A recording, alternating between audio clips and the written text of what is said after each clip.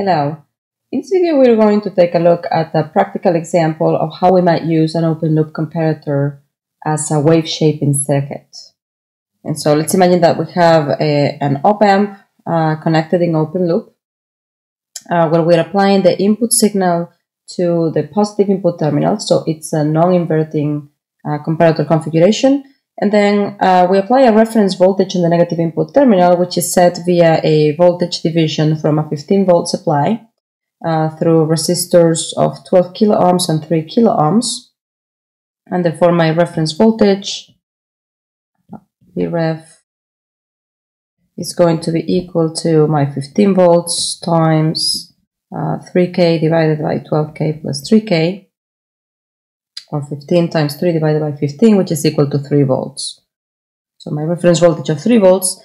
And let's say that my input signal is a sinusoidal signal of amplitude 6 volts.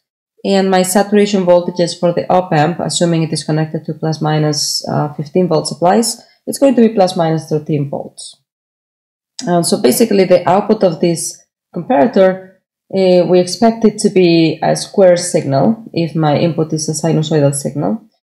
The output again is going to have two levels, high or low, and so it's going to be high whenever my input signal is higher than the reference voltage and low whenever my input signal is lower than the reference voltage. So in other words, if I have my input signal, which as we mentioned, is going to be a sinusoid of amplitude 6 volts,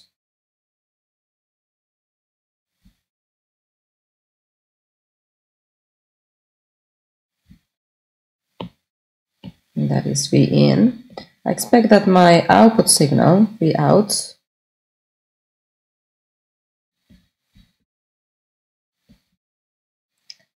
is going to be a square wave, and wherever my input signal was equal to 3 volts or higher than 3 volts, so let's imagine this is my 3 volt point, then my output signal will be high.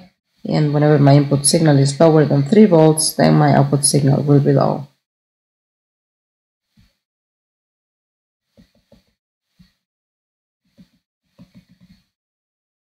So I'm just labeling the 3 volt crossing points for my input signal. And now I can draw my output signal. And it's going to go between negative saturation voltage, or negative 13 volts, and positive 13 volts. Let me get a bit more clear. Negative 13 volts, positive 13 volts.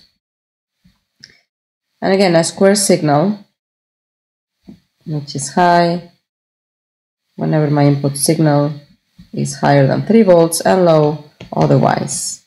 So basically, I've managed to shape my input signal from a sinusoidal waveform to a square waveform, which I can now use as a clock signal, for example.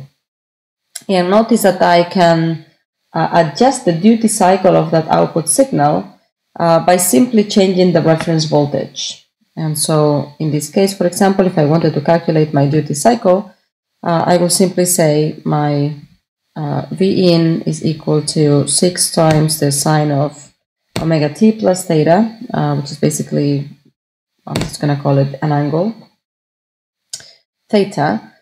And we know that my output is high whenever V in is equal to 3 volts. So V out is equal to VH when it is met that this is equal to 3.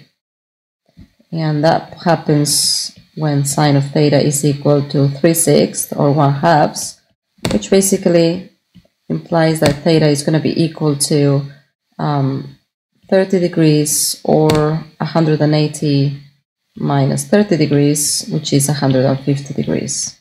So for those two values of my angle, theta, I will have sine equal to 0.5 or 1/2. Obviously, this point over here corresponds to, if we have to look at it in the graph, this is going to be the point corresponding to 30 degrees. This is going to be the point corresponding to 150 degrees. And so the duty cycle is the percentage of time that my clock signal is high, and that's going to be for the difference between the two, which is 120 degrees out of, I probably shouldn't call this time if I'm labeling it this way, but rather I'll call it my theta in degrees. And so basically for 120 degrees out of the 360 degrees that the whole period takes. And so if I wanted to calculate my duty cycle,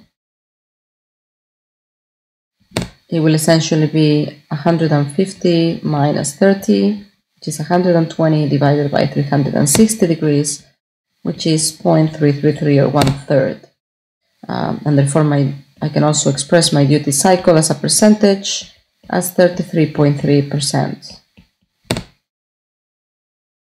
Again, by adjusting the value of my reference voltage, in this case it is 3 volts, but if I move it higher, then I will have a shorter duty cycle clock, and if I move it lower, I will have a longer duty cycle clock. So this is an example of how we can use, in this case, an op-amp as a comparator, an open loop comparator, to perform wave shaping a circuit. Thank you.